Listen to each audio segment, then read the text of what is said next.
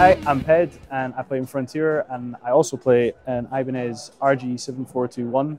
It's an old one from, believe it or not, this guitar is like 17 years old. I picked this up on a forum back in 2012. Previously had two owners.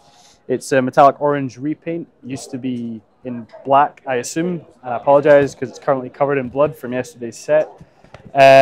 So I've been playing Ibanez because I love the kind of flat neck profile and everything. It allows kind of fast access up on the fretboard.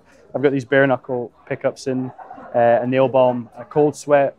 Nail bomb is just a really good kind of overall metal pickup. I play in two bands. I play in Section and Frontier, and it just kind of allows a really versatile sound.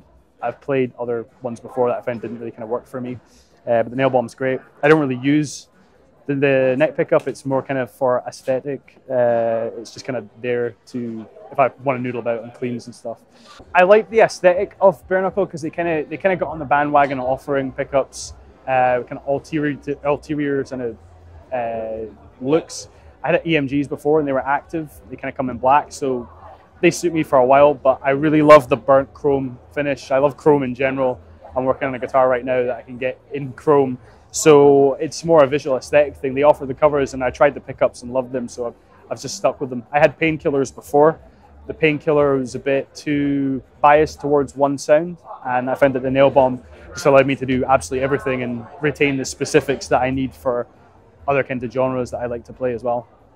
Guitar itself, you can see I've kind of got this DIY thing. This isn't for my earplugs. This is actually a DIY fret wrap because I've had fret wraps before that have went around the guitar and they kind of catch when you play. So I just kind of shoved this in here for the festival today. So yeah, it's got the Babinga stripe on the back, the old Babinga stripe for the old Ibanez, but this plays really great, and I just love the Ibanez stuff, the older Ibanez stuff at least. So I play in a couple of different tunings.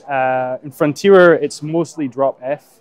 The higher strings are kind of tuned a semitone apart, so when I play, I get kind of dissonant discord rather than if you're playing in a standard tuning, you'd hold a discord kind of like that. When I play, I can just kind of bar chords. I do the same thing my other band Section, except that it's kind of played in drop A flat, so it's slightly higher tuning.